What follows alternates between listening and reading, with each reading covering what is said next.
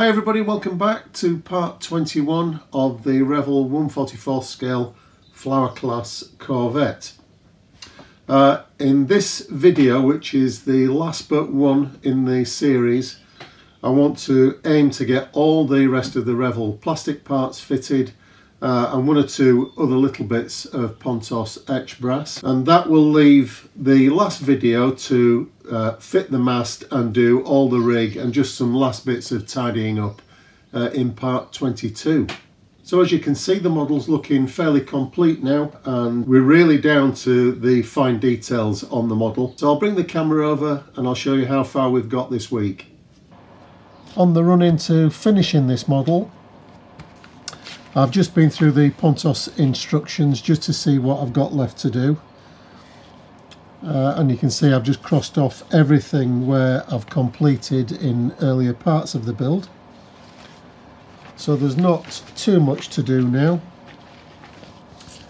We've got the brake quarters, the bow fittings to do, the davits to finish from last week. There's elements of the rig here, but I'm going to deal with that separately.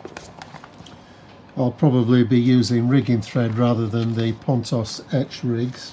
We've got the engine room skylights to fit, and the Lewis machine guns to do, and the DF loop at the forward end of the bridge. And I've got one or two little bits to do on the bridge. I've got the windscreen to fit as well and glaze. But we're very nearly there with this one. I'm going to start with that DF loop, which fits here on the front bulkhead of the bridge, and it's entirely from Pontos parts, so we'll cut those out.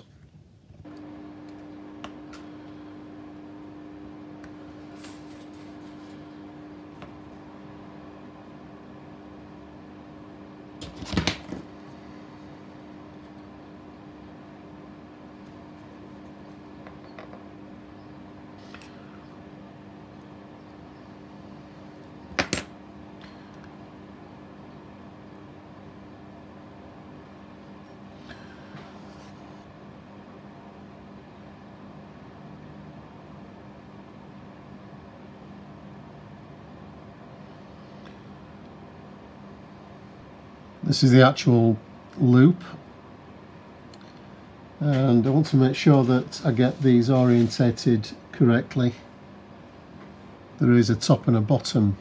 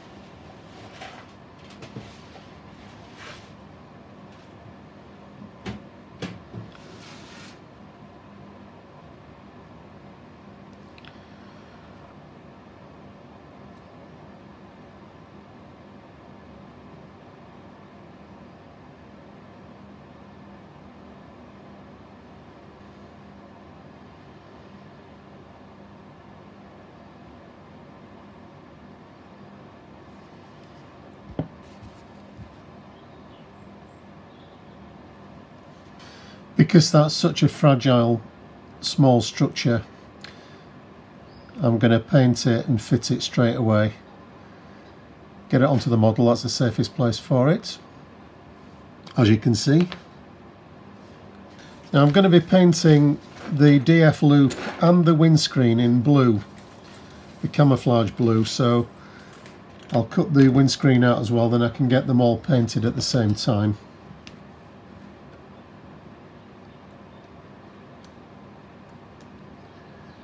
This is one of those situations where I've got a duplicate fret with these parts on, which is just as well because I messed up the first DF loop that I did. I've got it assembled upside down,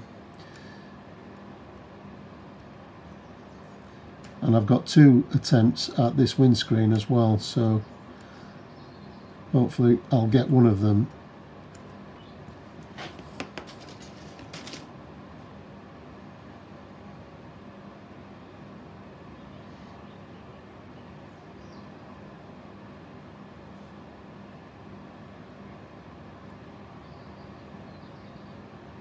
Just a quick check fit to make sure that I've bent it to the correct shape. So let's get these parts painted and fitted. I'm going to try and glaze the windscreen now with some crystal clear. These are quite large openings in this windscreen, so it'll be quite a test for crystal clear.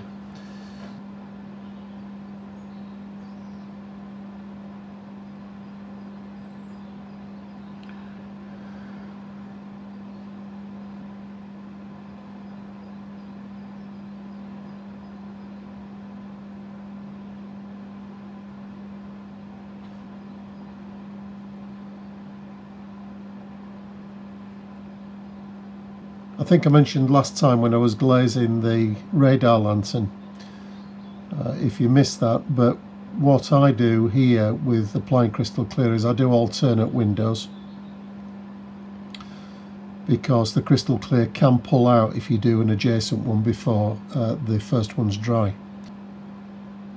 Got a nice thin bead in there, so it shouldn't be too long before they're dry.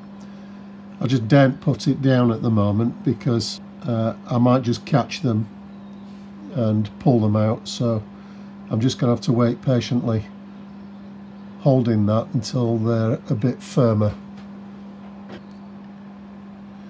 So that first set is nearly dry now, so it's safe to go in and do the last 3.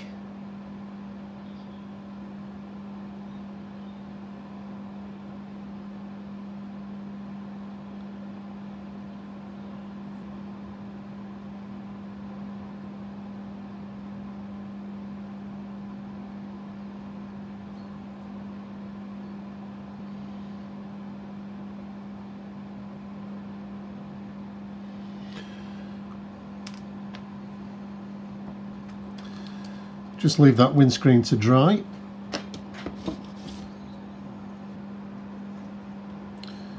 To get the DF loop on now, this just slots onto the front of the bridge. There's a couple of very tiny slots in the Pontos bulkhead.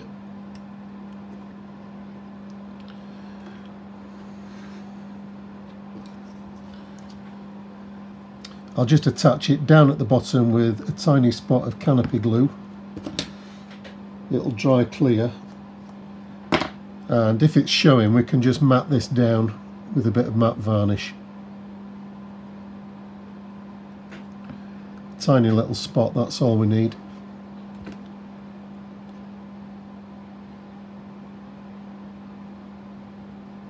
Sorry, I can't get the camera in to see that, but it's just on the bottom of the mounting frame.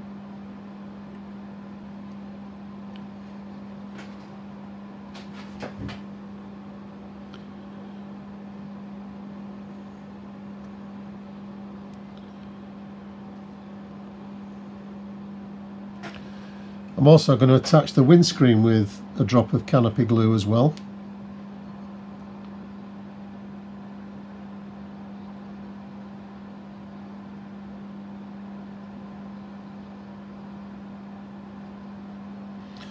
The problem now with it being glazed is there's trying to find somewhere to hold the part.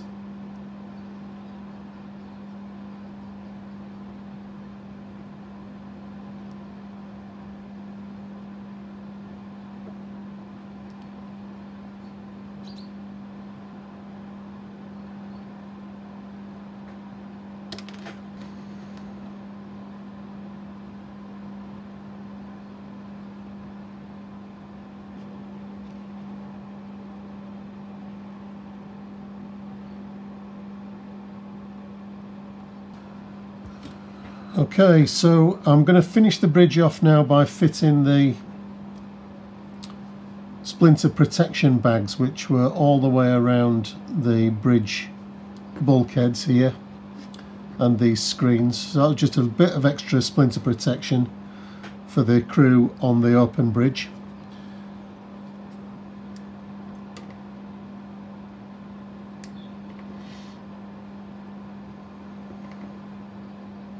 So I'm ready to fit these bags, these splinter bags, but I've also got the navigation lights to fit, which go on these brackets here on the bridge wings, on these side frames.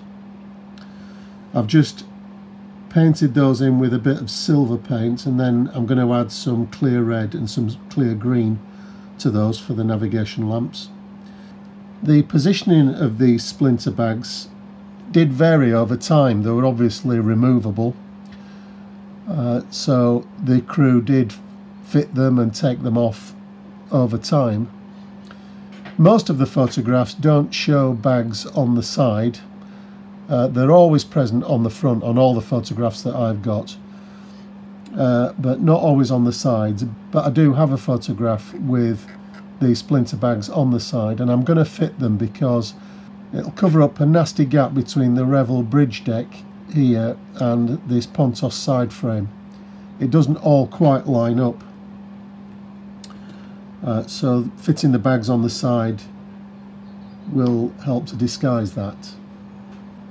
And I do want these to be fairly random. There were only temporary pieces of kit, so they weren't always neatly arranged on the side of the bridge. So it doesn't matter at all if we get them a bit uneven.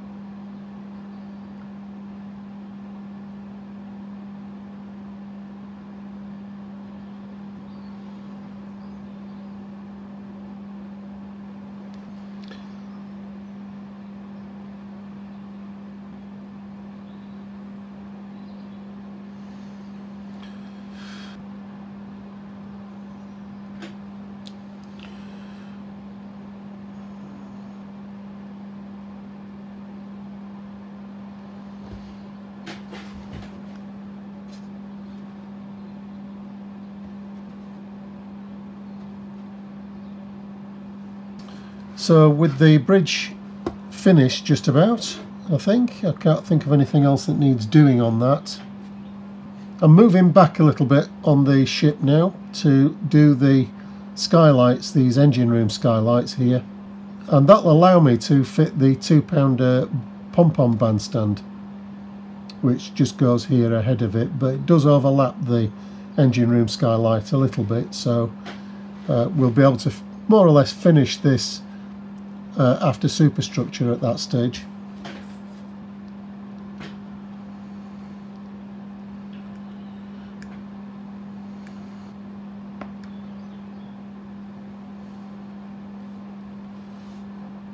Unfortunately, Pontos have the window surrounds as separate parts, I'm wondering whether that's if you wanted to use some acetate to glaze the openings and then try to fit the surrounds over the acetate. I'm not sure about that, but anyway, I'm just going to glue them into place and use the crystal clear method. So the first thing I do with these is fold the dogs up. These are the latches really that were able to lock the lid down.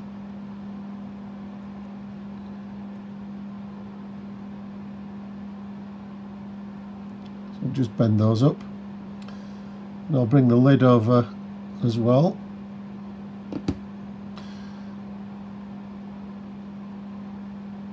Then let's get the stay in position.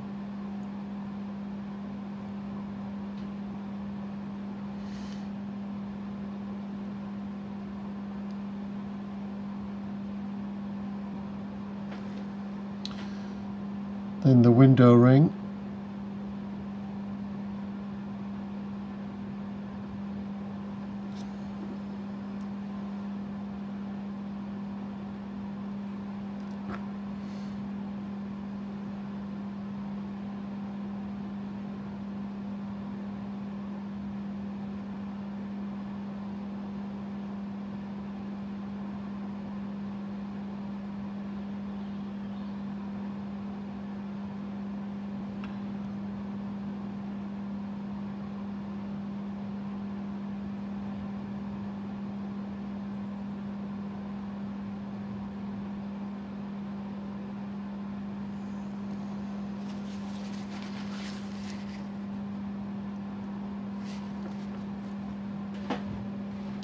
Each one of these engine room skylights is in 5 parts. So we've got the lid and the frame. And obviously the lid just folds over to the angle that you want it at. There's a stay at the front here which props the lid open. A couple of hinges separate and a separate ring for the window surround. And I've 10 of those to make. I'm going to make them in slightly different angles. The photographs I've seen show these at all sorts of different angles, so we'll mix it up a little bit. The extra thin super glue there that I applied at the end is just to lock everything into place. I don't put an awful lot of super glue on the hinge when I'm first fitting it, just enough to tack it into place really, and then the extra thin or super thin super glue just wicks in and locks everything together. So that's 3 down, 7 to go. So I'll get those done, then we'll come back and fit them to the model. I'm going to do a couple of these skylights in the closed position.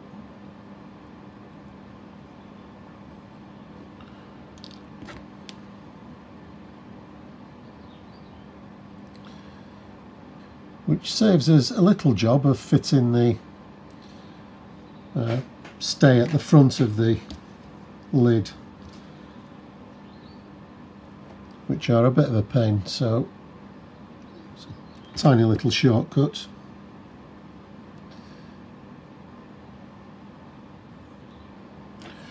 Unfortunately, having them closed doesn't save us from the task of fitting the hinges. Then I'll build the last 3 with the hatches sort of half open really. So I'll trim these stays down.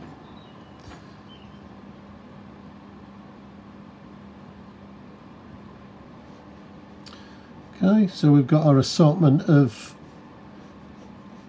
hatches there, or skylights, whichever you want to call them. So they should add a bit of variety to the model. We do have these last bits of turned brass to fit as well. These go in the middle of the skylight.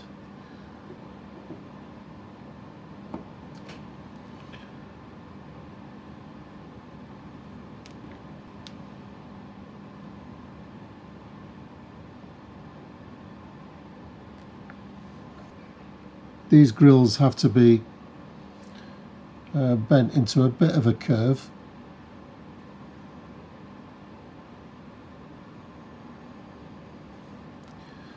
So that they will go around the body of the vent.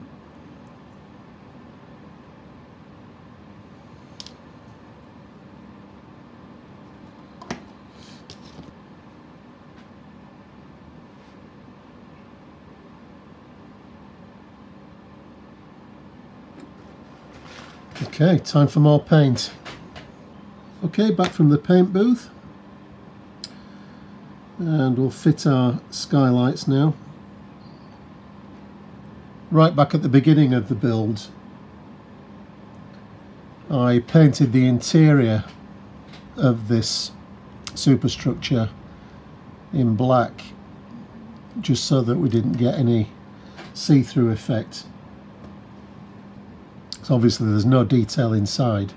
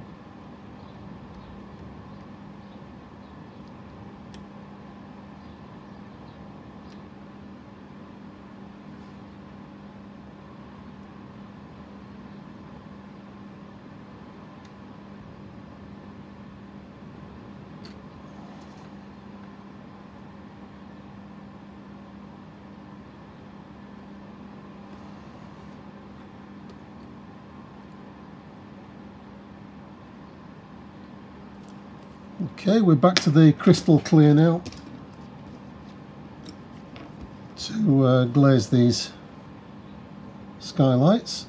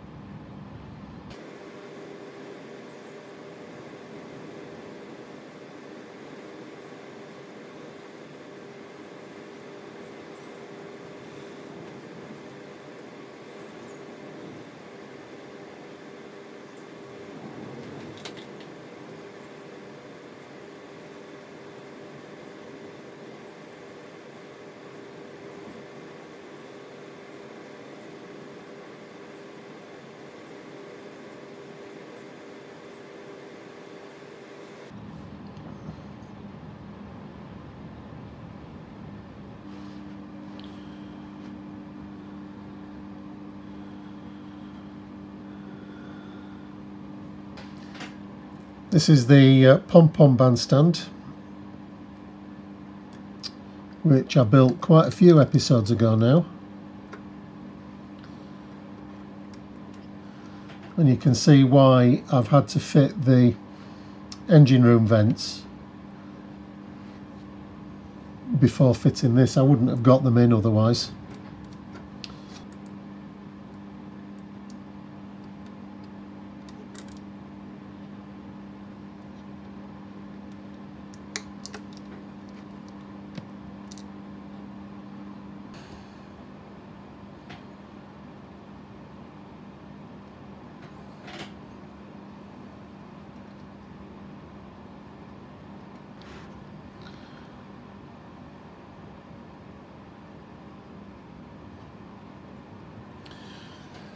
Okay, now I'm just going to work around the ship and fit the last of the Revell parts, which are all these very small bits and pieces that I've painted up.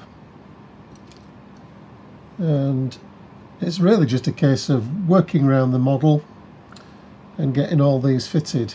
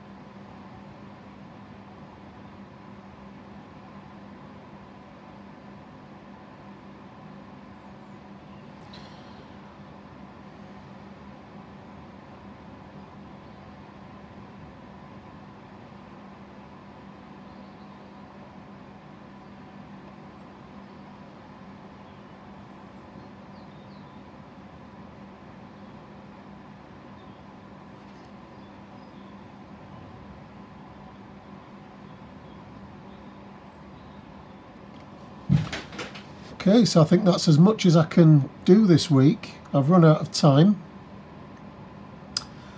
It's Thursday night already and there's plenty of editing to be done.